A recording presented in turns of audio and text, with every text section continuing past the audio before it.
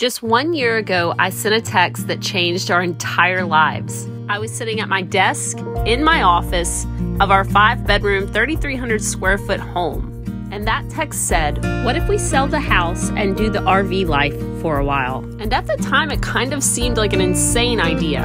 But the housing market was also insane, and we knew we could make a ton off of our home. And traveling full-time is something that we always wanted to do anyway. Just a couple days later, we stepped foot in the first RV either of us had ever even been in. And we both kind of just knew this was something we wanted to pursue. About a week after that, we put our house up for sale, and a month later, it was sold. At times during the whole process, we doubted ourselves, we wondered if we were making mistakes, but we just kept moving forward. From a text on April 7th to full-time RV life by June 4th. It's been hard, but I can honestly say that we haven't once regretted it. There's a blog on our website if you want to read more of our story.